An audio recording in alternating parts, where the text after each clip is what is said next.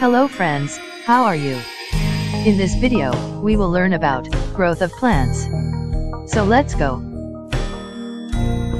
The life of a plant begins from a tiny seed. The seed is protected by an outer covering called a seed coat. The seed contains a small baby plant called as embryo. Condition required for growth of seed: good quality seed,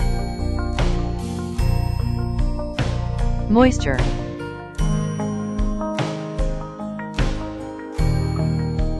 warmth,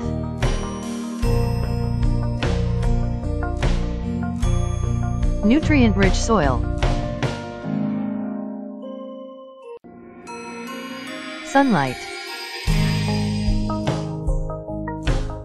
Once these conditions are satisfied, the seed begins to grow. Let's see different growth stages. Tiny seed planted.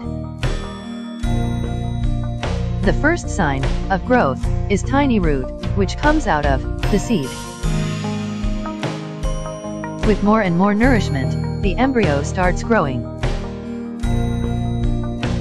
The growing plant bursts out through the seed coat in search of sunlight.